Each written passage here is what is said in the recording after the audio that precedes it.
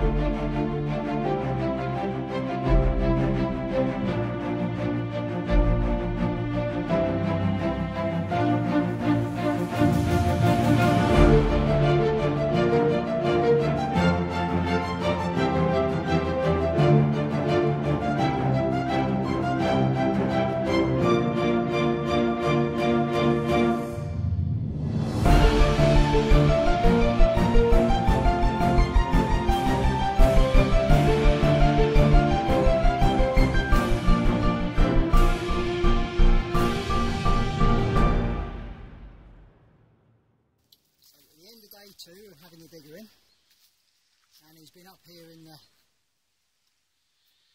paddock levelling an area where our polytunnel is going to go.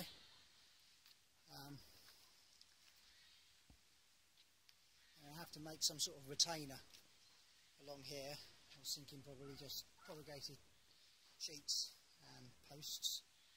I'll probably have to do something similar along that edge so that it doesn't all just sort of wash down,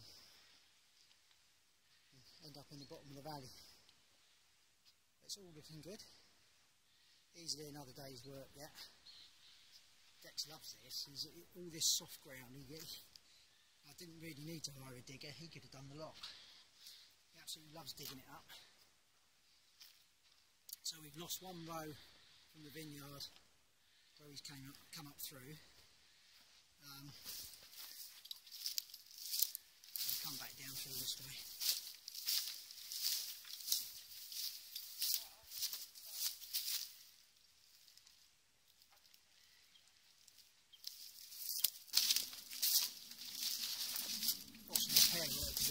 Posts and things that need replacing. And this is coming down into what was the lower bit of the vineyard, which is now going to be garden. So you've got that's the back of the house. You swing round.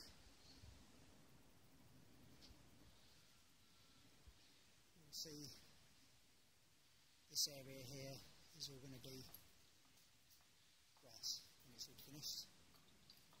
I'll have to go over it a few times with the rotavator, smooth it out. I think Paul's going to come down with the digger and just grade over it on his way out. Just smooth a few bits out. Dex is loving it.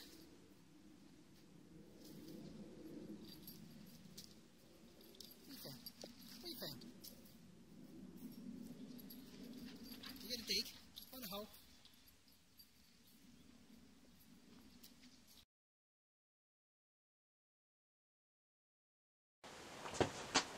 Hi all, this is my third attempt at taping this. I'm not having a lot of luck with cameras at the moment, or phones. So one phone won't start, the other phone run out of space, and I can't seem to get the camera to record onto the card rather than its internal memory. So I'm now trying with my SLR camera. I'm going to make pasties, and proper traditional Cornish pasty, which I've now cut the vegetables up, but essentially with a Cornish pasty the vegetables should only be onion, potato and either turnip or parsnip. Not turnip or parsnip, turnips or Swede. The only thing we can get in Bulgaria is black turnips, which taste just like turnips, but they're slightly more peppery, almost like radish, but definitely turnip flavour. So that's what I'm going to do it with here. Beef wise, all I've got, again in Bulgaria, beef isn't a big thing. Telechko. It's usually just telechko. It's just a very nondescript Irish beef, you know, like a stewing steak. If you've got the choice, the best beef and the one that we traditionally use would be beef skirt, but this will do. So it's usually equal parts of onion, turnip or Swede, and potato and onion. Did I say onion? You I did. said onion already. So sort of the three vegetables and the meat, bit of flour, seasoning, and that's it. You don't pre-cook the meat, you don't pre-cook the vegetables, it's all done raw, mixed together. If you mix too much up, you can put it in the freezer as a you know, as pasties, or you can put it in the freezer as the pasty filling and then use it another time. So all I've got left to do now is just cut the meat up and put that in with the vegetables and then flour them. So that's my veggie board. It's not the best beef, but it will do for this. And the other thing is, all the sort of ingredients you cut up into roughly the same sort of sized chunks. So either big, small, depends how you like your pasties really. That's too thick. I haven't finished yet. Oh, sorry.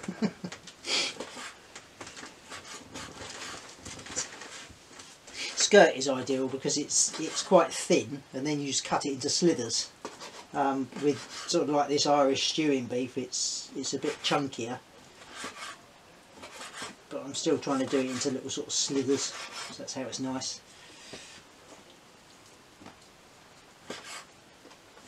And cut out any gristly bits. Grizzly even. Gristly.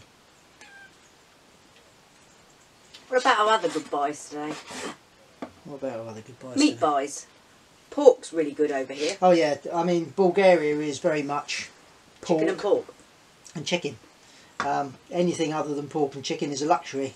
So you kind of get it in the supermarkets every so often, but it's usually expensive. And it's usually only either at special times or when places like Lidl decide to have a sort of a promotion on thing. Recently they had lamb. It was a bit overpriced. And 28 levs. Yeah, and it wasn't the best lamb. It was fine.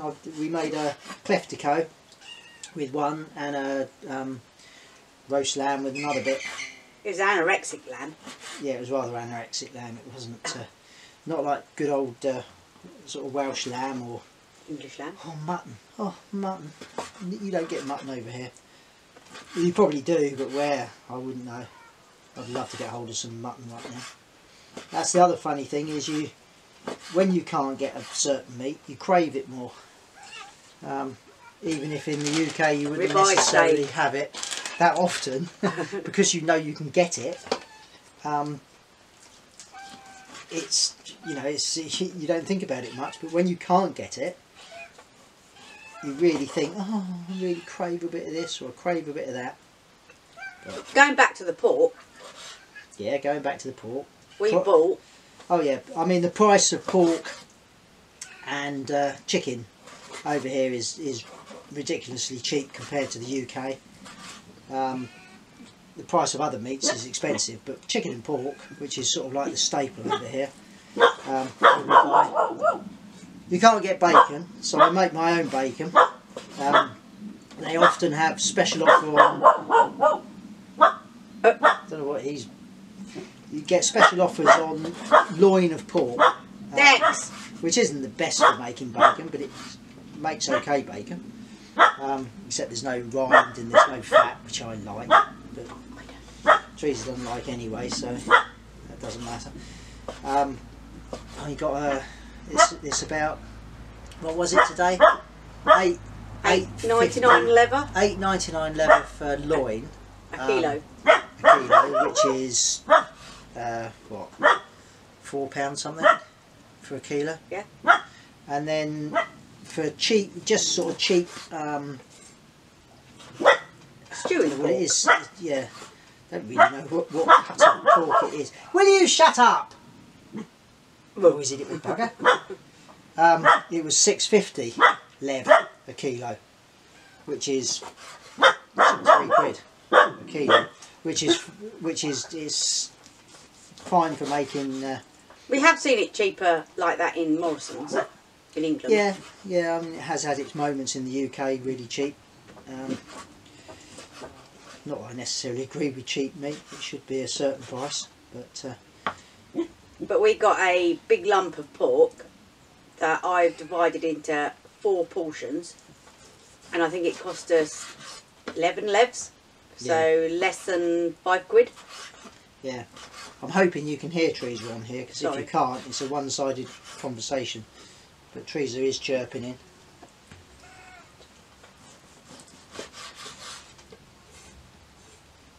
Don't know if you really want to just watch me cut that meat. It's nearly finished. Yeah, crack on. Crack on. Nearly there. But this is how you make a real Cornish pasty. Yeah. None of your G word. Oh, what? Ginsters? Yeah, can't say that. No, this is more like. Who is it? Phelps? Philps? Philps pasties in Hale. Pasties in Hale, which are excellent pasties. So if you're ever in Hale, Philps are the ones to go to. Lovely pasties. In Cornwall. What did I say? You said Philps. Yeah. But it's in Cornwall. So yeah, that's what I said. What did I say? You said if you ever go to a Philps. Go to Philps. Right, that's the meat cut up. A couple of gristly bits there. Cats can have that in a bit. Oh. We got houseflies here this year. We've never had houseflies in Bulgaria, or not in this part of Bulgaria. In all the 4 or 5 years we've been here. This year, they're everywhere. Oh, there's a cat. Get him out. Clive. Sorry. No, Clive. Right. Dust in a flour. Trace? Yes. Can you grab the salt and pepper? Yes. Do you want the new one? Yeah. Pepper grinders here are crap. Yeah. What salt? That one I've got in the white tub. Right.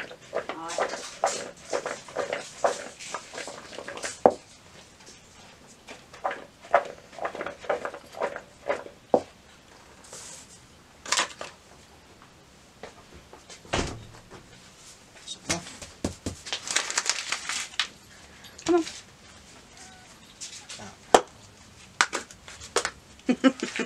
Probably find at the end of this, none of this is filmed. Probably.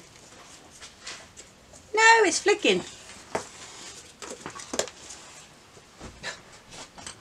Those cats and dogs.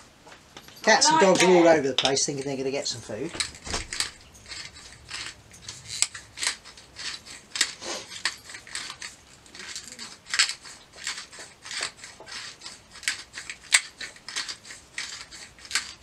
Loads of pepper.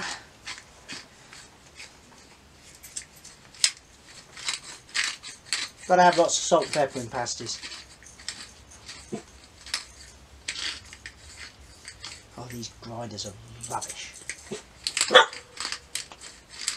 You are seeing ghosts, Dexter. There's nobody up there. Dex, shush.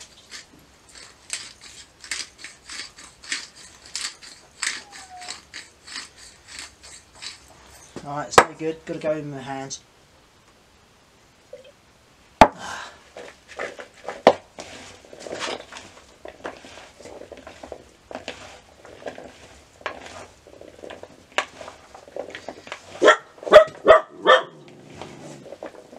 There isn't anybody there.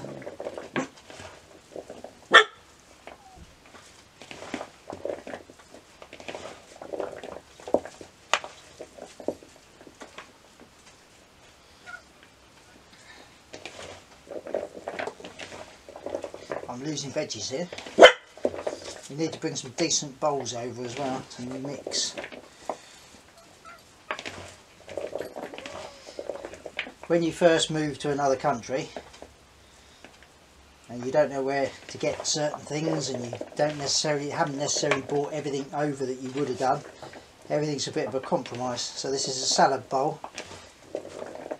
It's too small for mixing meats and stuff together. It'll do. Right, wash my hands and then we'll go on to the pastry.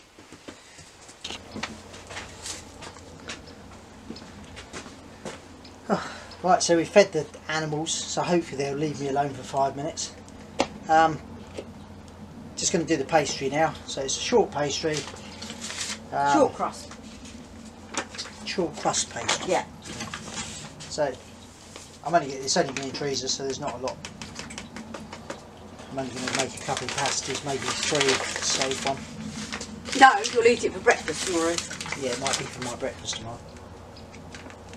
Be enough. So it's just flour, some butter. This is, again, it's another thing in Bulgaria, we struggle to get nice butter. Lidl do English butter, but it's ever so expensive. All the other butters seem to be unsalted. And being a dairy farmer, you're a bit particular. Yeah, I do like my butter. But unsalted butter is just not the same, and it goes rancid quite quickly over here, so it's not ideal. I don't know why they don't have salted butter. It's obviously just a traditional thing over here. Yeah, quite a bit of butter. Plus Not that much. I want to use this butter up as well. Yeah, it's not that much. This is just an egg wash. I'll put this over it to stop these little fruit flies and that going in it. Just a bit of salt. Dex has found his bush. Oh, It's, have you looked okay?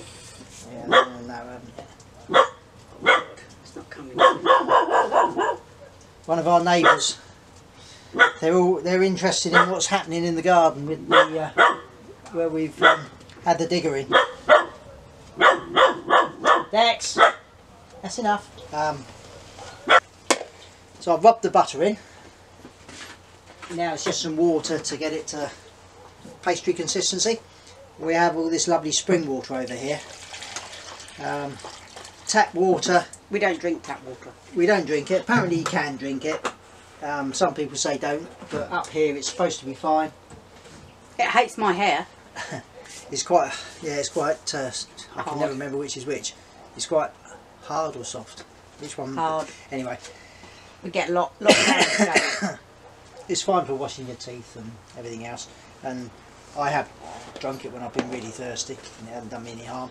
But you get this everywhere, all over, certainly this area, in part of Bulgaria, you get all these beautiful springs. You'll just be driving down the road and there'll be a parking area and it'll have a little water sign, and you go in and it's all spring water and it's gorgeous. So we just go and get cans of spring water to use for everything. This is the bit I hate, getting your hands sticky. Stop being a girl. But I've made the pastry, and we've moved from beer to wine time. This wine bottle isn't what I've drunk tonight. This is, we didn't, Yes, it is. we haven't got a rolling pin, so We have. yeah, we got rolling pins in the UK. We haven't got any rolling pins here, so just gonna grease the pan when they go in the oven.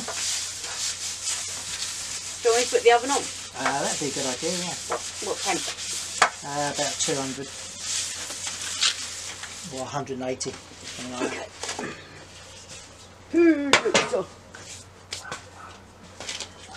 Nice bit of marble. Doesn't have to be marble, just happens to be we've got a nice bit of marble here. Marble's good for pastry. Marble is brilliant with pastry. Apparently. I reckon, what do you reckon, 3 in there? Oh, more than 3. Don't know. Let's see how that rolls out. Might be.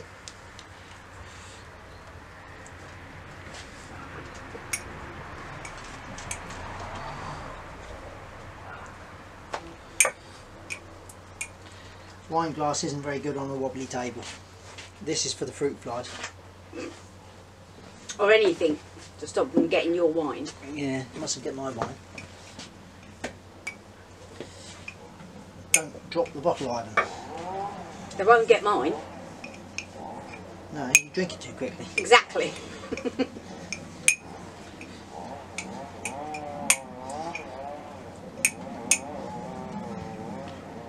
Bit of chainsaw going on in the distance. As usual. As usual. You can't wake up by 8 o'clock without a chainsaw going. No. How big you like your pasty? You can make it any size. We use a tea plate. Use a tea plate, a dinner plate, No, we don't use a dinner plate. a saucer.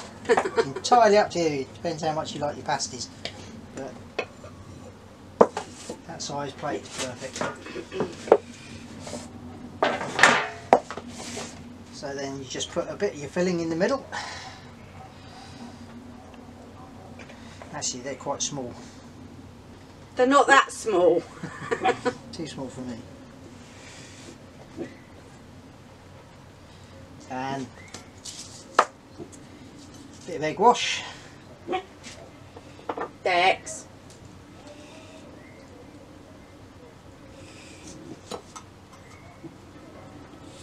You know what I forgot to bring out there?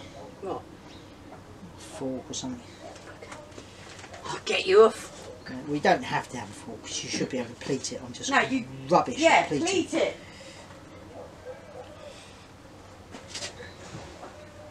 Some people are better at this than others. I'm rubbish. But then pasty should be good and rustic anyway. Oh, look at that. You've not done bad. That's all right. No, I'll leave it at that. You made me get a fork for nothing. Did, yeah. Fork you. One. Don't throw my food. Yeah, you're right. It's going to make more than 3. I told you. So, Lift it up a bit. yeah. Tray. So that's actually made 5. My breakfast too. There's still some left over, Which I'm going to freeze. so that'll freeze. There's enough there to do another couple of pasties. Now I'm just going to egg wash the top, just to make them look nice when they come out. My what do you call it? Pleating? Not pleating. Pleating Yeah, skills. pleating skills are rubbish. But then a pasty is supposed to be a bit rough because it's a miner's food. It's a miner's food. They didn't eat the actual edge. Well, the thick crusts. The idea was that if you had coal covered fingers, you could leave the thick crusts And lob it. and lob it. Or if you like sooty food, eat it. Eat it. If you're extra hungry, eat it. If you're lacking minerals, eat it. If you like the taste of coal and you're pregnant, eat it. Yeah. And if you don't eat it. You can probably do vegetarian pasties, Of course you can. but they're not Cornish pasties. Well, there could be Cornish They're vegetarian vegetarian pasties without the meat. pasties. Not the same. They are just not the same. I'm sorry, nothing wrong with being vegetarian, but the taste is crap. You like meat. You've got to have a bit of meat. And in a pasty, you definitely got to have a bit of meat. That's it. We'll show you when they're I'll done. show you when they're done.